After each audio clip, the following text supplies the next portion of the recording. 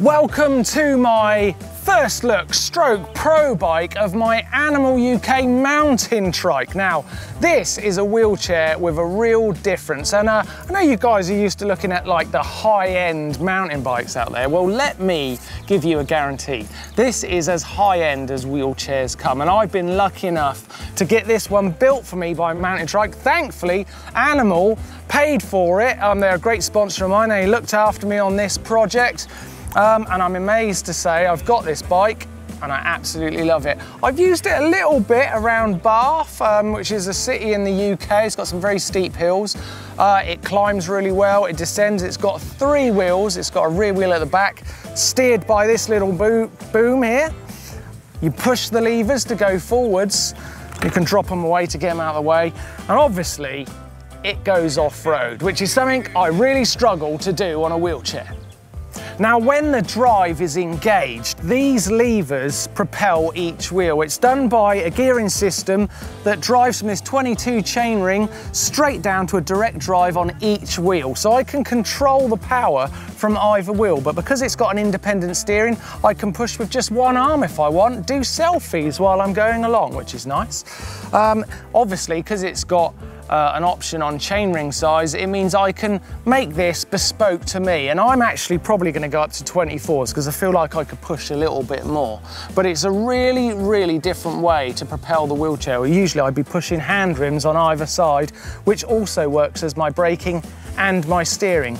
On this bike, it's all been split up into its own individual system. Power, steering and braking, just like on a bike. As a mountain biker, one thing I really love is suspension, and this mountain trike has got 3 Rockshox Monarchs on it. It's got one at the rear there, which obviously helps suspend that rear linkage system and gives me a bit of leverage when I'm pushing the drive handles, and then one on either side for each wheel for when I'm going over the rough terrain. And it feels awesome from the stuff I've tried so far. I'm looking forward to pushing the old suspension as far as I can and playing with the settings a little bit because I haven't done that yet. Let's talk rubber. Yes, now the mountain trike is used in 24-inch wheels. It came with some sturdier spike mud tyres on it than this, but I couldn't resist the opportunity to move over to some Danny Mac's signature Continentals. Look at these bad boys. They're not quite as off-road as I could have on here, but I like riding a bit of street. It's recognisable to me as a 24-inch wheeled trials bike tyre, so I went with that. And it is actually working off-road pretty well, as you can see. Mountain trike comes standard with these 24-inch halo rims and hubs. I'm actually moving over to some orange Hope hubs, which I'm really excited about, and Tim at Mountain Trike is building those wheels up at the moment, so I haven't got them on yet. But these are working really well, and it do have to take an awful lot of flex when you're on a camber, so they've got to be a strong wheel to hold up for that.